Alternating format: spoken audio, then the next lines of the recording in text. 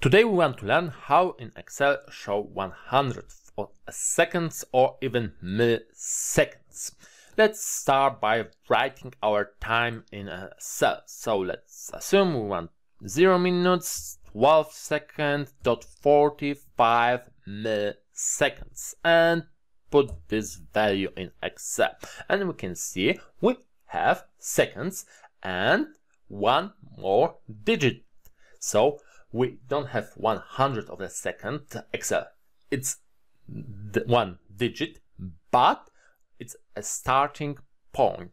And because we are working with time, simple increasing decimals won't work because it's not a real number for Excel, it's time. So that won't work, but Control 1 will show us we are in number format tab, category, custom, and we here have our custom format. So we have minutes, seconds, and the decimal part of a second, but just 1 0. So let's add 1 2.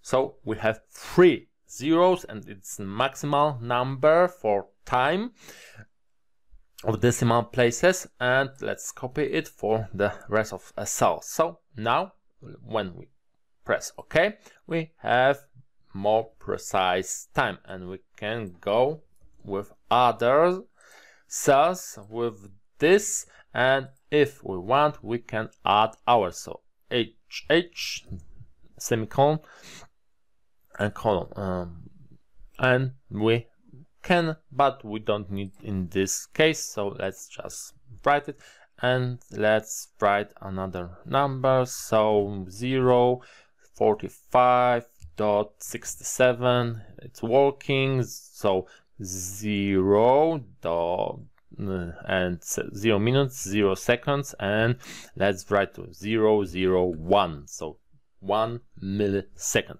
and Excel is showing it. And let's sum all of those above cells, and we have our precise time in Excel.